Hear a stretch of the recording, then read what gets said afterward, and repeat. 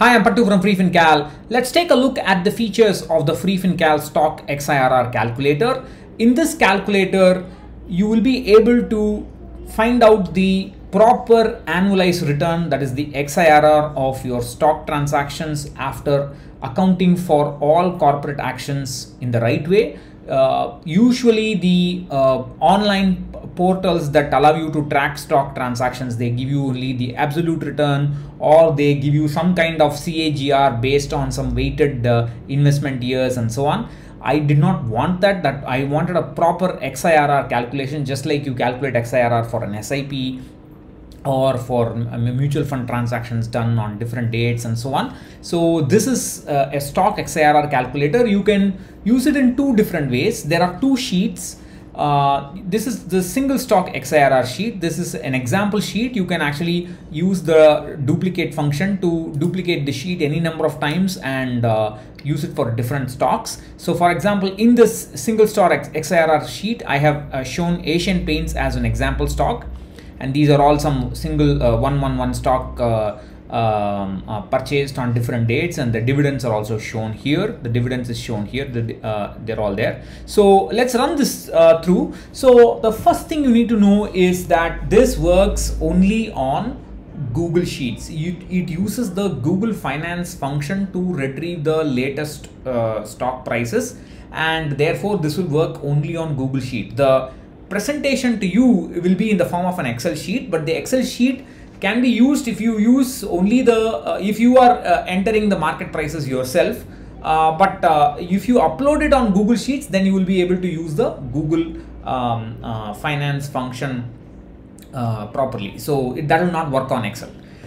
Excel also has a stock price fetch function, but you need subscriptions for that and so on. So I did not want to use that. I chose to build this sheet on Google Sheets.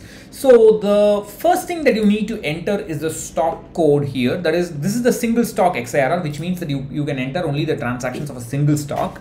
And this is the stock code. This is NSE:Asian Paints. You sometimes, if it is only an Indian company, you can write down the stock code of just as Asian Paints. This is the stock code of NSE. You can find the stock codes of NSE in several different places. You can just write down the code. Even in your Demat account, it should automatically be there.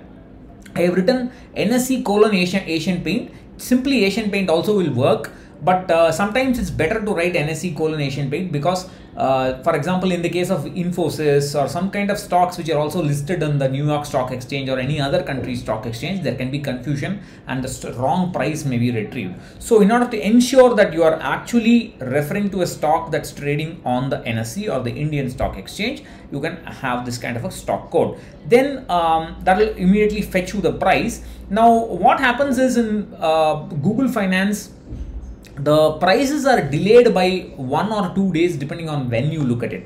So there is this number here which is used to delay the price. For example, if this number is 2, then the date of the price is, the closing price is 10/6/2021. If I make it, let me make it 3 and see. Sometimes it may work, sometimes it may not work. If I make it 3, then it becomes 9/6. Sometimes if I make it 4, it will become 8/6 and so on. So what happens is on weekdays or on business days, you can leave it as 2. But on weekends, you may need to change it to 3 or 4 on Sundays or Monday mornings. Also, you may need to change it to 4 and so on. That doesn't matter. You can. It's a quick. It's something you can quickly get used to. But there's no other way around it because Google Finance has got this delay in fetching stock prices, and therefore there is a delay in the dates. Right. So now you can see the results straight away. I'm coming to the inputs. The inputs are here, but I'm just going to run you through the results.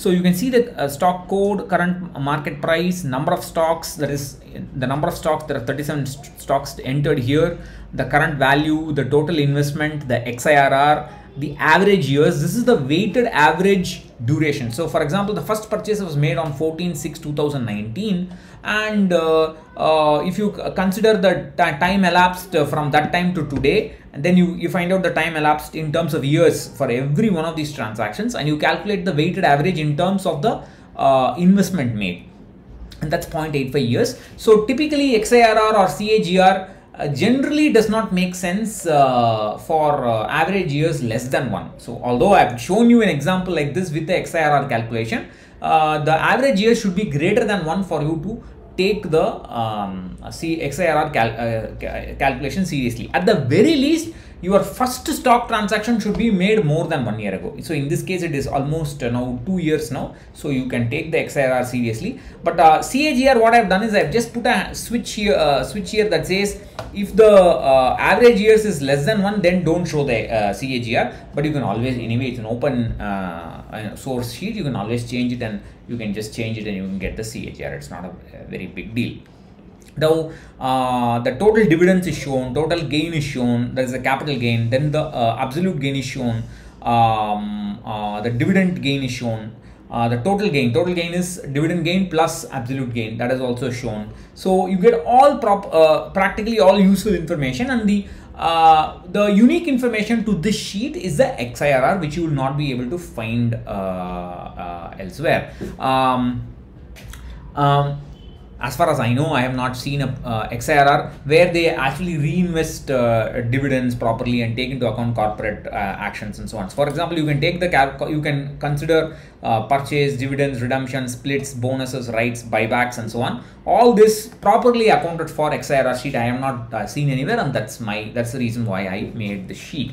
Now this is the so the green cells are the inputs. So the first is the stock code input. This is the date adjustment, and then you have to enter the stock transactions. So the stock code is here. This is the date of the transaction, the type of the transaction, the market price, and the number of stocks. And in the case of dividends, please always make sure it is the X date. That is the date in which the stock price, the date in which the stock price will get reset after the dividend is being declared. Don't put the dividend date, because the dividend date can be slightly far away from the X date, and that can give you incorrect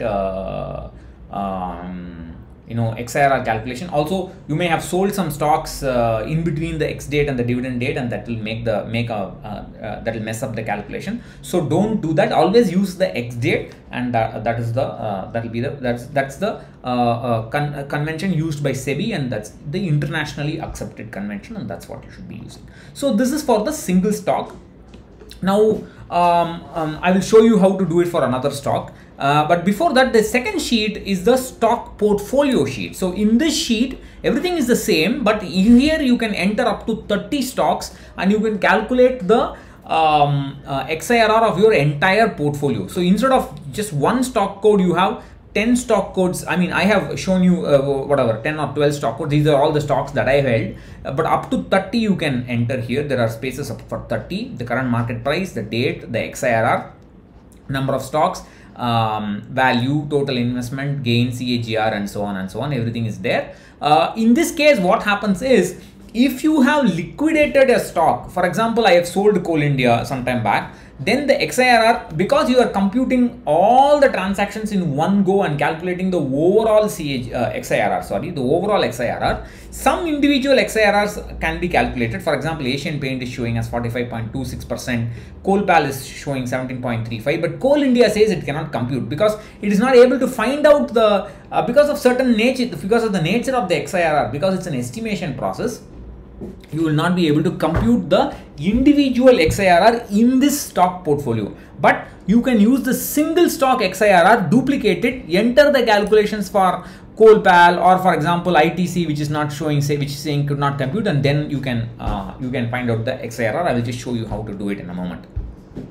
So that is that. Once you enter those stock codes, and you also have to enter all the transactions here. In this case, it is better to enter them chronologically. That is, which is the first stock transactions you made. After that, what did you buy? After that, what did you buy? Dividends, splits, whatever it is, dates, etc., etc. All those information can be put in. I have shown this is a sample sheet, and there are something like 300, almost like 300 transactions, more than 380, almost 380 transactions, something like that there. Now, one thing that's very important is, for example, in this Coalpal itself, you can see the first purchase was made on 13th October 2014. The second purchase was made on 15th December 2014. Sorry. The first dividend was on 15th December 2014. That was on the dividend was offered on one stock which you had. Then another dividend was offered on 4th April 2015. On the September 2015, 23rd September 2015, the split was announced. 1:1 split was announced, or I think 2:1 split was announced. That is, if you hold one stock, you will get one more stock. But you must be careful in case. See, notice here, I have not entered the dividend dates here after the splits, but I have entered the dividend dates before the split. The reason is, I mean, you don't need to enter the dividend dates or corporate action dates. It will be fetched automatically from Google Finance. However, Google Finance will take the split into account, and what it will do is, because the split occurred on September 2015, if you try and fetch the dividend, the price on these two dates, on these two dividends, it will show you the price after the split. That is, the price will be half of this, but that will be incorrect, because the dividend has to be reinvested in the proper price at which it was applicable for you. So you will have to enter the date, the market price on any corporate action before a split. After a split, the price need not be entered. It will be automatically fetched from Google Finance. There's no problem for you. So for these dividends which are happening after the split, it will be automatically fetched. But if there is a corporate action before a split, particularly a dividend in this case, then you will have to enter the market price yourself before a split to ensure it is the correct price at which the dividends are being reinvested. So that's where you enter all the transactions, and if you just scroll back here, you will get the results for the overall portfolio. This is the total investment in the portfolio, current value of the total portfolio, total dividends, capital gain, the oldest transaction made, the average age of the portfolio. In terms of this is the weighted average. Although the first transaction was made on 2014, the weighted average in terms of the transaction, the investment made at different dates, the weighted average is about 1.08 years only. Capital gain, gain from dividends, total gain, which is the sum of the two, then the CAGR, the XIRR. This is the XIRR. So notice there's a big difference between the CAGR and the XIRR. The CAGR is a very approximate estimate. It is actually just derived directly from the absolute gain. Many of the stock portals, they will just calculate the CAGR only from the absolute gain and the average weighted portfolio years, which is 1.08. I don't appreciate that. In my opinion, that makes no sense at all, because they cannot calculate XIRR, they find it difficult to calculate XIRR. They show you some kind of transaction like that. That is wrong. Anyway, I have shown it for the sake of completeness, just to show you what it is I have given you. But if you want the proper annualized return, I think, in my opinion, the XIRR has to be calculated after taking all corporate actions in the taking them into account in the right manner, and you get 28.28%. Now, finally, I want to show you. For example, if you take this ITC here, it says the XIRR cannot be computed in the stock portfolio sheet. But if you take this single stock XIRR, let me just duplicate it. So I can just call this ITC. Then I can stock code for ITC is NSE ITC. Let me just copy that.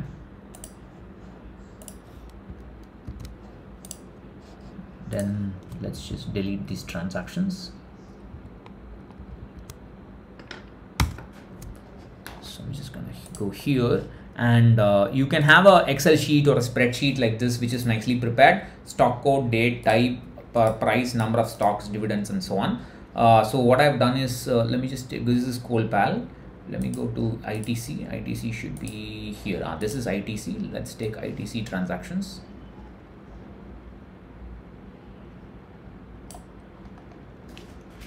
Just copy them. Go back here, and if simply paste it, then Google Sheet will ask you, there'll be a small dialog box here, and simply say values only. Otherwise, all the green colors will go away. Just say values only. It's up to you. Values only. And now you can calculate, you can see the XIRR calculation, as it shows the XIRR is minus 1.84. So I have, so far I have not been, in these transactions, whatever listed transactions, the XIRR is minus 1.84. The CAGR is minus 1.99%, average year is 1.34, so on. If you notice here, there's a loss because there's a capital gain loss. If you look at the stock portfolio, where the XIRR is computed for all transactions in just 2 columns. For those of you who are familiar with XIRR, in one column there will be values, in one column there will be dates. The entire 350 transactions are there. From that transactions, I'm trying to remove those corresponding to Asian Paint, XITC and so on, and then I'm computing individual XIRR.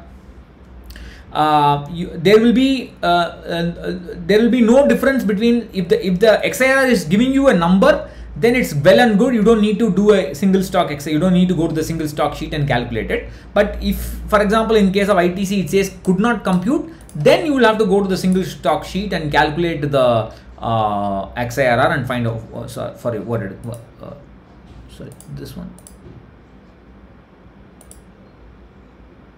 What did I do? Oh, here I've done it here. It's, oh my god, I just used the wrong sheet. I call this Asia ITC, but I've just put it in a single stock XIRR itself. It says for situations where you cannot compute, you can go to the you can create a sheet like this, duplicate it any number of times, enter the correct stock code, enter the correct transactions, and you can find out the individual stock XIRR here. So you can use it in 2 different ways, and there are many ways. I have tried it for splits, dividends, and purchases and redemptions and so on. You can, I mean, there are a myriad of possibilities and options available in terms of how long you've been using your portfolio, all the kind of different corporate actions you've seen and so on. So let me know after you use the sheet about your feedback, and I'll try to take that into account as quickly as possible. Bye bye.